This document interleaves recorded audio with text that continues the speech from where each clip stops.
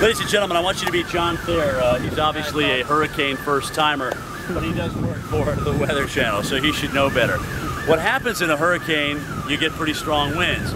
But if you open the door with the force of the wind behind it, I want to show you what can happen.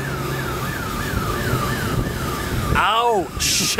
John, take us back last night to when you opened that door. Obviously with, I would say, maybe 4 hours sleep in the last 48 hours. Yeah, I opened that door. The wind was so strong, it literally just took the doors out of my hands, and the door just flung open with an incredible amount of force.